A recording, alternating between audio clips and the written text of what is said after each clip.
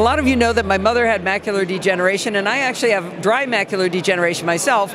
I'm not yet going blind, but we don't know what's going to happen in the future, so I've got a lot of interest in blind accessibility anyway, and so I've now stopped by the VisionAid booth to talk to Taylor Speegle, who has a terrifying pitch that he's going to convince me to try on these goggles anyway. Let's let him tell you what they're in business to do here.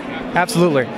So we at VisionAid, we're focused on developing mixed reality technologies, so headsets like this, and how that can improve the lives of those with visual impairments. And so our first product is called Eye Disease Simulator. Oh, goody! That sounds fun, Taylor. It is exactly what it sounds like. We're on the nose with the name. And it allows people to experience firsthand life through the eyes of someone living with eye disease. And it can be from the earliest stages of macular degeneration, for example, to the most advanced stages. And the idea here is really all about empathy and understanding. From medical students who are the future doctors and practitioners that are going to be seeing thousands of patients, can they better understand that journey, as well as someone recently diagnosed, as well as their loved ones around them. That's an interesting idea with the loved ones, to be able to understand what you really can't do, or where you're going to need help, and what it feels like, huh? Yes, and we've heard countless stories of those where somebody might drop a pen and be able to pick it up, but then they also can't see the TV in front of them, and a spouse or a loved one is confounded by that concept, and through being able to see the eyes of that individual can completely change relationships, dynamics at home. For example, color contrast of cups. You have a white countertop, you have white cups, you have white plates. We've had people who the spouse has experienced it, went home, rearranged the house, got high contrast cups, and their whole lifestyle at home, which is your everyday life, has improved as a result. That's a really interesting idea. I do remember my son Kyle making fun of my mother because we were watching the Rose Parade, and my mother could barely see at this point, and she said, "Hey, did you notice the water coming off the wheels on that cycle on the left side?" And he's like, "You've been faking all this time." But it happened to be something she could see out of the side of her eye, because the center of vision was gone, but not the side. But he still gave her a hard time. She had a good sense of humor about it, though. Well, that's good. And we hear a lot of those stories, and we began VisionAid from our own personal experience. My co-founder's grandfather suffered from macular degeneration. We saw firsthand his trajectory and how his path was, and we started to explore, well, what other technologies are out there that can help him and the entire family. And through that, we started finding those gaps and developing our own technology. Now, when we were speaking a little bit earlier, he mentioned that maybe if he'd been able to see a simulation of what his future was going to be, he would have gotten more medical care earlier and had things maybe slowed it down at the very least? Yes, with a lot of these diseases, macular degeneration, glaucoma, there's not a cure, but you can slow down its trajectory dramatically. And in a lot of situations, if you're lucky, you can outlive the disease, if you will. So you'll never go legally blind. However, if you wait until let's say you have early stage glaucoma, you can see just fine today, but they were able to detect it. You'll wait years in some situations to take your drops and to go into regular appointments until it's too late, until you can't see well, and your vision will never get better. And the trajectory of that disease now means you're losing functional vision actively and more rapidly. I know two people who had early stage glaucoma and were able to get a surgery that they did the drops and that stopped being effective, but they kept at it with the doctors, and they had surgery that actually has now stabilized it for now at least. And with macular degeneration, my uncle did get the injections, and it was probably like an extra decade that he was able to drive continuously and still read before it actually did progress beyond that. But he was quite elderly by the time it hit him really badly. So. And that's the goal, in a way, is to effectively outlive it. And it doesn't just impact the individual, but everyone around them, their whole family experience, the ability to have your own independence and be able to drive late into, as late as possible, as long as you need to. That's really our goal. There's great treatments and medications out there. We're one of the few companies who are building technologies to make your senses worse, but with the longer goal of improving quality of life and patient outcomes. Now, so I think you're going to make me wear this virtual reality headset, and this is an audio podcast but also has video, so I'm going to be describing in detail what I see. But one of the questions I asked Dr. Heatley as your advisor here, and I asked him how you actually simulate what it is someone can't see, because you can't see through their eyes. You can see the effect on the physiology, but you really don't know what they can't see unless they have a way to describe it to you in some way. So a little bit of this is generalization, I think. Yes, so there's obviously a body of clinical research of different ways to measure one's low vision or blindness, if you will. One common misconception is that if you lose vision, it's always just blackness or lack of vision. But a lot of the times, take macular degeneration, you lose central vision, it's kind of like a blend of the colors of the environment around you. So it's more of a gray, or the tones of, if you're in a forest, in theory, it'd be different kind of blended colors of that green background of a forest. And that's part of what we're trying to get through, is also create a gold standard of representation of these diseases. Because if you go on 3 different websites and Google, what does it look like with glaucoma, you may get 3 different things. And that inconsistency drives us crazy, personally.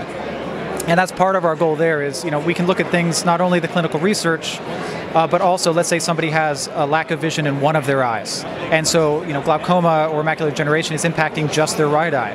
Well, that means that they are a great candidate to help inform us on the accuracy of our own data, because their right eye is experiencing the disease, but they can still see our simulation with the left eye. And so we can do that type of research on our end to help fine-tune what the diseases look like.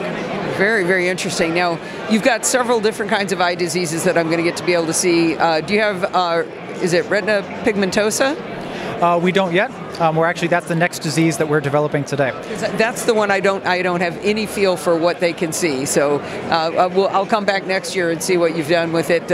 When you're upstairs, maybe. I just am real curious what that one looks like. But I guess, is it time to torture me?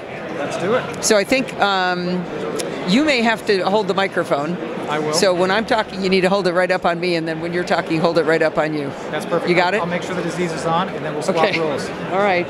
Terrify me. The disease is on, he says. The disease is on. You're looking at intermediate to severe stage macular degeneration. Okay.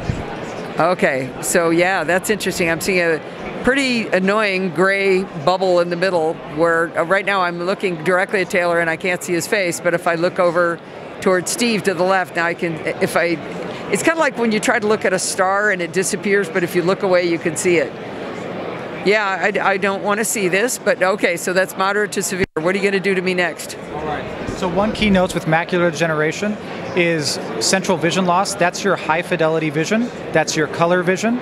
And so that sometimes can be, even at the smallest little blind spots in the center of your vision, can take away a lot of your functionality, your ability to read, especially look at someone's in the face, your loved one in the eyes. You lose that ability. So not only independence, but a lot of the elements that make us, us.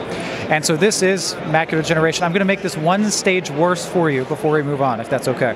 That sounds awesome. Okay. Okay, I'm seeing the screen right now, so I don't think I'm supposed to be, am I? It is something that is okay. I'm going to actually navigate with that screen. Okay. So I just increased the severity to a late stage macular degeneration. So your center blind spot should be darker, it should be larger, and you're relying more and more on your peripheral vision. Yeah, that's really interesting. So it's almost black in a lot of areas, but it's got blobby gray spots, and then most of the outside of it is gray, and I'm seeing, maybe 10% around the edges. Yeah, I could see how I could maybe walk through a room if I always look sideways, but that's about all I could do. Yeah, and people who have this disease have to train themselves over time to rely entirely on your peripheral vision, which is incredibly challenging. Yeah, it's really hard. It's really hard not to look at you. I have to look away in order to see you. That's interesting. Okay, what other torture do you have? So let's go ahead and introduce you to glaucoma. Oh, goody. I do know the one thing I understood that my mother was really experiencing something awful with macular degeneration was when they thought she might have glaucoma, and that terrified her because all she had left was the periphery. So to lose that would have been terrible. Luckily, they were wrong. Yes, and we do have the ability with our eye disease simulator to stack the diseases, because that brings up a very good point, which is your eyes won't necessarily be symmetric, and you could have more than one condition. But right now, you're experiencing glaucoma, and this is, think of it as tunnel vision, so you're losing the majority of all your peripheral vision. So I'm noticing with this one, with my left eye, I've got some central vision. The right eye has very, very little. Is that on purpose? You've made it unbalanced? Correct. Something that's often overlooked is the asymmetry of one's eyes. A disease does not impact you the same on your left eye versus your right eye. It can progress differently. And so your mind actually does a very good job. If you lose a part of your vision in one eye, the other eye does a great job accommodating in your brain to process that information. But it's really when those things like blind spots overlap that you completely lose that visual information. Wow. Yeah, this is terrifying, but I think it is good to try to understand it and experience it. Thank you. Of course. Thank you. All right. All right, so if people wanted to find out more, oh wait, no, you have another product that you also make, which is why the company's called VisionAid, not Vision Terrify People, Make Them Scared to Death. That is, even though that's a great name, I do appreciate it. Yeah, so VisionAid started because our goal is to improve the quality of lives and aid the vision of those suffering from diseases.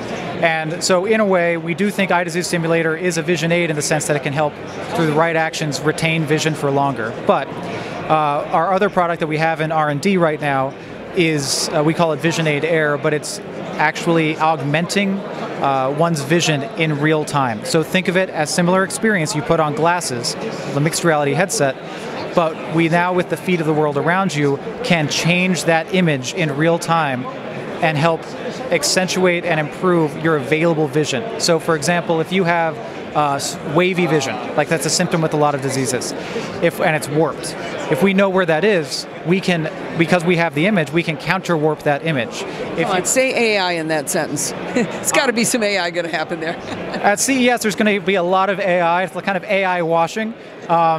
But yeah, that can be part of the training just to make us go faster, and we can customize that faster. I see AI really as an accelerant in that process, but really the fundamentals of optics are if you can increase the light saturation and delivery to your eyes, it can actually help reduce those blind spots that you saw a minute ago with like macular degeneration.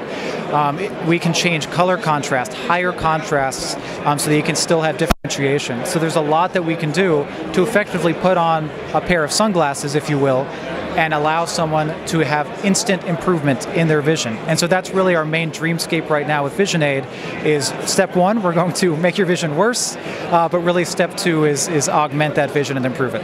If people want to find out more about your work, where would they go? VisionAid.io.